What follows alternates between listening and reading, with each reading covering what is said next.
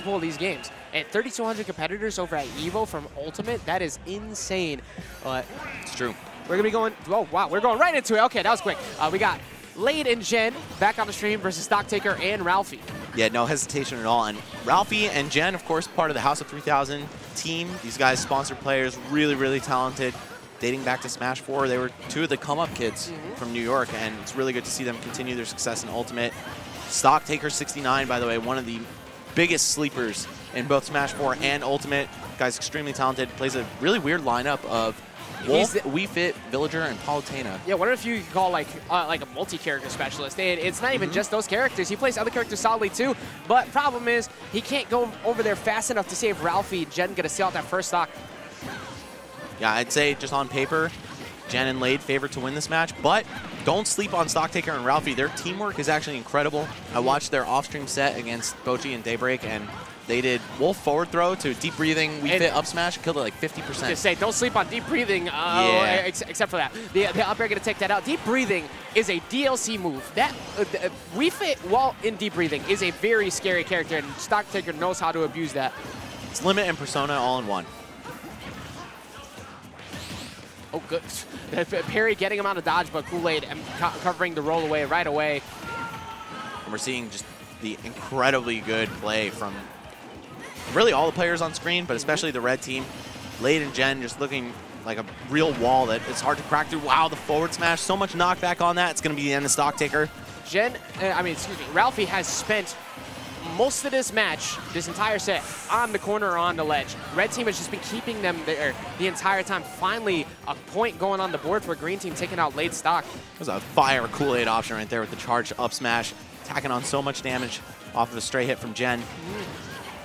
You see Jen just waiting back for while Kool-Aid was up front, like, all right, I'm going to wait for them to try and punish him so I could just run in with like a nair or something. Meanwhile, Stock's flying yet again, only this time was a friendly fire.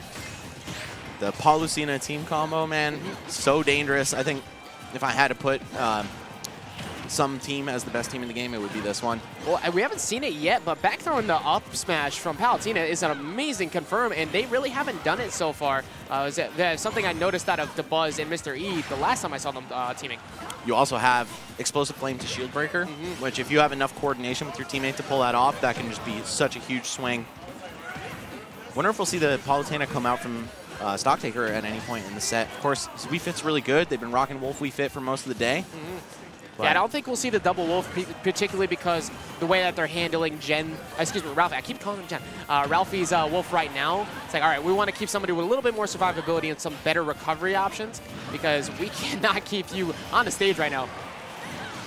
Oh, the falling back air. All right, Stocktaker on his last stock. Like stock dropper right now, unfortunately.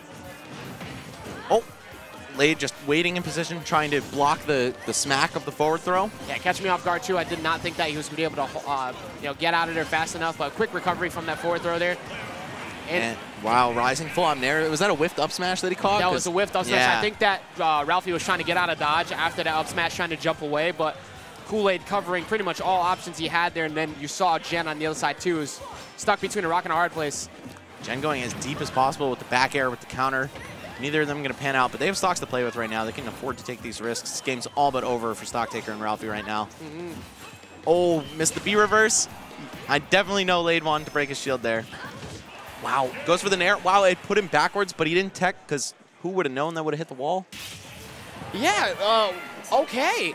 Like, I definitely anticipated that just to be the game over, but not to be off of a back hit nair into wall tech. I'm pretty sure Stocktaker just kind of let it ride there after that air. I was like, all right, well, but I mean, we take those. That was bizarre, but hey, it worked out. All right, so this next game, I wouldn't be surprised to see a team switch up, but Ralphie and Stocktaker definitely, they got to work a little bit more on maybe trying to force those 2v1s. You saw a lot of times where they're trying to go for it, but they really couldn't seal the deal because you had someone like Jen who was lingering around Lade the entire time, just far enough for them to not be able to punish Jen, but Jen to be able to run in the moment that they decided to overcommit. Yeah, it's just been a bloodbath of a top 8 so far, and the way that Jen and Lade played that game was kind of ridiculous. Oh, we're going to see Ralphie switch over to Pokemon Trainer and Stocktaker switch over to Wolf. I love that he's rocking the free Rocky tag. It's super funny. Definitely free ASAP Rocky. think he's locked up in Sweden or something. Yeah, I'm pretty sure it's Sweden. Yeah, that's insane. What was it for? You know what? Probably Honestly, can't talk about it on stream. Yeah, you know, whatever it is. We'll figure it out in the mid-air time. But I actually like the fact that we see the swap from the two of them. You know, it's just trying to change things up because that last match, they couldn't keep that pressure the way they wanted. And when you have that kill power and the zoning ability out of Ivysaur and such, it's going to allow Stocktaker to play up close. Meanwhile, he's not going to be able to play up close at all. He cannot touch the ground yet again. Both of the green team. There we go. Finally, back throw into the up smash that we were looking for from before. Oh, I like the landing up air pressure there on the back of Charizard's shield. Definitely unfortunate to get stuck with Zard at low percents and dubs, man. Got a lot of explosive kill power, but you're just so abusable because you're a huge target. So every time that Ralphie respawns, he's going to have to either quick change and deal with the first punish that comes, or he's just going to have to play like a freaking wizard. If you move or sneeze, then there's a rising there out of both characters that's just going to cover that entire hitbox. That's what we saw, the quick change coming in from Ralphie to get himself off of that Charizard. Ivysaur, on the other hand, just so dangerous in doubles. Got all those Razor Leaf assists that you could feed to your partner. And red team dangerous in doubles, too. We saw once Wolf change. It doesn't matter. Doesn't matter which one you are. You're not going to be able to touch the ground.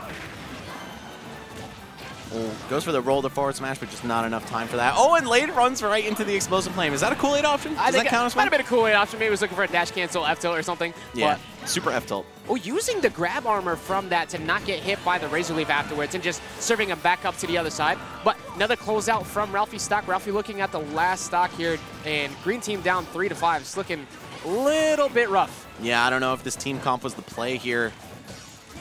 Oh, Ralphie going all the way off stage, going to switch, and yeah, that's going to be it. Jen sniffing out that third jump. That perfect timing from Gen 2 to wait for the switch after he already utilized the Mind Whip to go for the cancel. It's like, all right, now all I have to do is just punish this afterwards. He has no jumps. He's gone. Okay, let's see if there's any hope for the red team. I'm sorry, for the green team here. Red team's got a lot of hope. Yeah, this might be one of those times where you want to reach over and try and unplug your opponent's controllers because things are just not looking good. Hey, man, you never know. That could be the strat. Oh, and he's going to catch that. There we go. Nice and easy for Jen and Lade. Man, that was kind of really one-sided. That was looking like some borderline Marth range right there on the edge of that forward smash. That just barely caught Ivysaur on the very edge of that platform there. But she's plump, you know. Wide hitbox for sure. Hurtbox, rather.